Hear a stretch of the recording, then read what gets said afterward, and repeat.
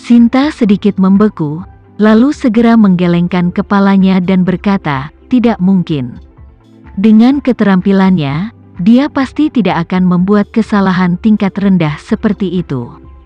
Menurut pendapat Sinta, untuk seorang seniman bela diri bintang 6, kemampuan reaksi dan kecepatan tubuh terlalu kuat daripada orang normal. Sama sekali tidak mungkin ponselnya secara tidak sengaja jatuh ke dalam lubang.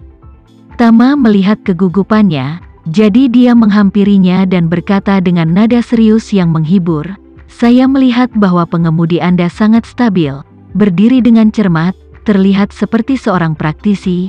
Orang seperti itu seharusnya tidak memiliki apa-apa. Selain itu, keamanan Jakarta kami selalu sangat baik. Dia adalah orang yang hidup besar, tidak mungkin mengalami kecelakaan, jangan khawatir." Kecemasan Sinta tidak berkurang dengan kenyamanan Tama. Karena dia tahu betul dalam hatinya bahwa Tony adalah seniman bela diri bintang 6 dengan kekuatan luar biasa. Masuk akal untuk mengatakan bahwa tidak ada seorang pun di seluruh Indonesia yang dapat menemukan keberadaan yang kekuatannya dapat melampaui dirinya. Karena itu, hampir tidak mungkin baginya untuk mengalami kecelakaan. Tapi sekarang, orang inilah yang tidak mungkin mengalami kecelakaan yang menghilang secara misterius, yang langsung memberinya rasa krisis yang kuat dan membuatnya merasa seolah-olah dia terbungkus erat oleh pusaran air yang sangat kuat. Namun benar-benar tak terlihat dan tak tersentuh. Tama masih asyik berakting saat ini. Dia berlari ke pintu dapur dan mengetuk. Dan ketika pintu terbuka, dia langsung bertanya pada koki di dalam, "Apakah ada di antara kalian yang melihat pria yang berdiri di halaman tadi?" Koki menggelengkan kepalanya dan berkata, "Tuan Renza, saya belum keluar." Tama bertanya lagi, "Bagaimana dengan adik laki-laki yang menyambut kita di pintu ketika kita datang?" Koki sibuk berkata, "Dia sudah pergi.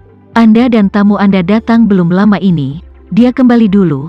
Karena hari ini Tuan telah menginstruksikan kami untuk tidak menerima tamu lain, hanya untuk melayani Anda meja ini, jadi dia tidak ada hubungannya, jadi dia pergi dulu." "Aneh," gumam Tama, seorang pria besar yang masih hidup berdiri di sana. Kapan dia pergi dan kemana dia pergi sehingga tidak ada yang tahu?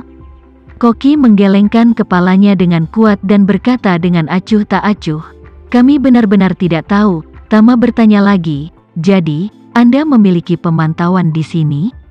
Koki menggelengkan kepalanya lagi, tersenyum 2 kali, lalu berkata, "Tidak ada yang mengawasi Tuan Renza, maaf."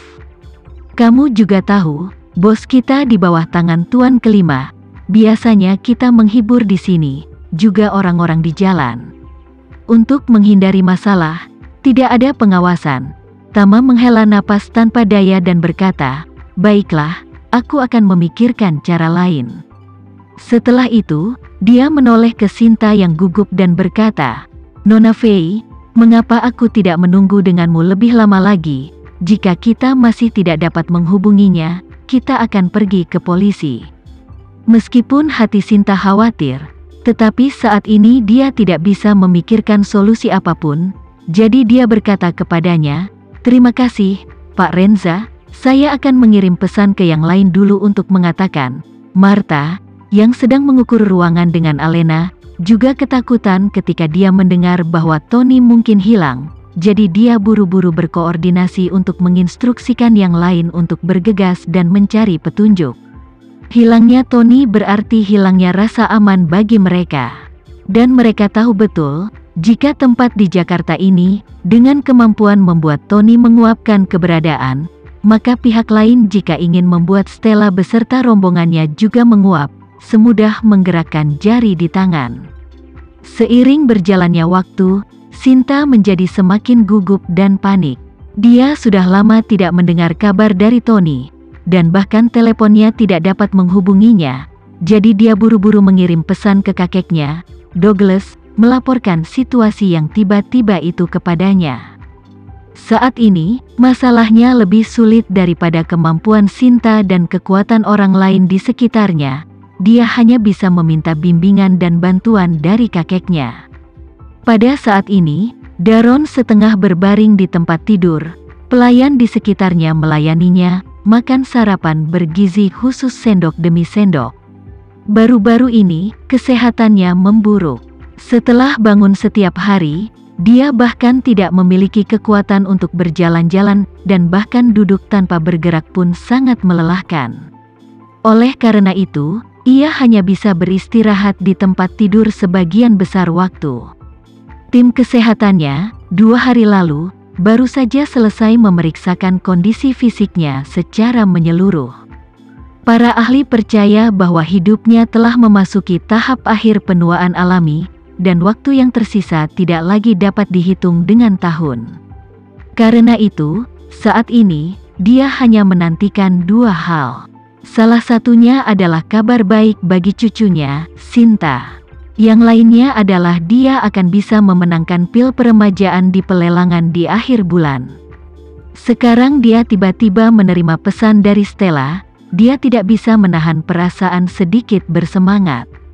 Dia buru-buru mengambil teleponnya dengan tangan gemetar dan membuka pesan teks dengan tangannya sendiri. Namun, ketika dia melihat isinya, seluruh tubuhnya disambar petir, dan teleponnya tidak dapat dikendalikan. Itu terlepas dari tangannya. Tony benar-benar menghilang. Ini bagaimana ini mungkin? Daron ketakutan. Jadi dia segera berkata kepada pelayan di sampingnya, cepat pergi dapatkan Tuan Yanuar. Segera, seorang pria paruh baya mengenakan setelan tang hitam dan sepatu kain hitam melangkah ke dalam ruangan. Pria paruh baya ini tampak berusia sekitar 40 tahun dan berjalan tidak cepat, tetapi seolah-olah dia membawa embusan angin. Orang ini adalah pengawal pribadi yang telah berada di samping Daron selama bertahun-tahun, Yanuar. Usia sebenarnya Yanuar tahun ini sudah 66. 26 tahun yang lalu, dia diperintahkan oleh tuannya untuk memasuki dunia untuk melindungi Daron, karena dia berani dan banyak akal dan sangat membantu Daron. Dia dihormati oleh Daron sebagai Tuan Yanuar. Dalam 26 tahun terakhir, karena energi yang digunakan untuk melindungi dan membantu Daron, kecepatan kultivasi sangat melambat. Dan Tony adalah sesama muridnya. Menurut persyaratan divisi, Yanuar dijadwalkan untuk melayani keluarga FEI selama 30 tahun, dan setelah 4 tahun akan kembali ke divisi untuk budidaya tertutup. Karena itu, divisi itu mengirim Tony beberapa tahun lalu untuk bersiap mengambil alih kelasnya. Tony awalnya menghabiskan sebagian besar waktunya untuk melindungi putra tertua Daron, paman tertua Sinta. Tapi kali ini Sinta diperintahkan pergi ke Indonesia untuk mencari petunjuk tentang pil peremajaan, jadi Daron secara khusus meminta Tony untuk melindunginya sepenuhnya. Namun, Tony menghilang tanpa alasan yang jelas saat tiba di Jakarta beberapa hari yang lalu. Namun, Yanuar tidak tahu apa yang terjadi pada Tony saat ini. Dia pergi ke samping tempat tidur Daron, membungkuk sedikit, dan bertanya, "Penatua FEI memanggilku ke sini sepagi ini, apa perintahmu?" Daron berkata, "Tuan Yanuar, Sinta baru saja mengirim pesan bahwa Tony hilang." Dia curiga bahwa dia telah menemui kematian sebelum waktunya. "Apa?" Yanuar langsung tercengang dan berkata, "Itu tidak mungkin.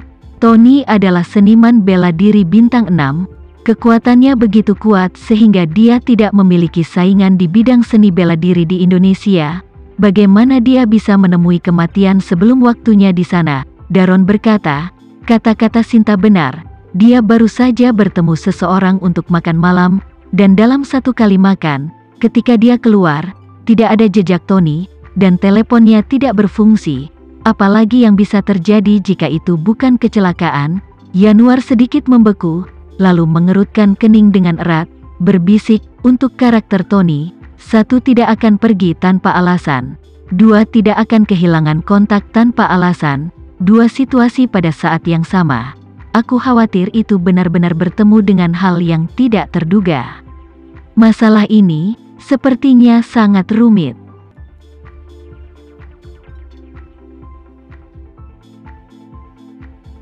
Sekian dulu ya video kali ini, kita lanjutkan lagi videonya di lain waktu. Oh iya, bagaimana menurut kalian? Semoga bisa sedikit menghibur kalian semua. Untuk teman-teman yang baru nonton, jangan lupa subscribe ya, hehehe. Dan kalau teman-teman ada yang ingin gabung langganan, bisa langsung gabung saja untuk dapat fitur yang menarik dan sedikit membantu Mimin. Terima kasih banyak sudah menonton, sampai jumpa lagi, bye.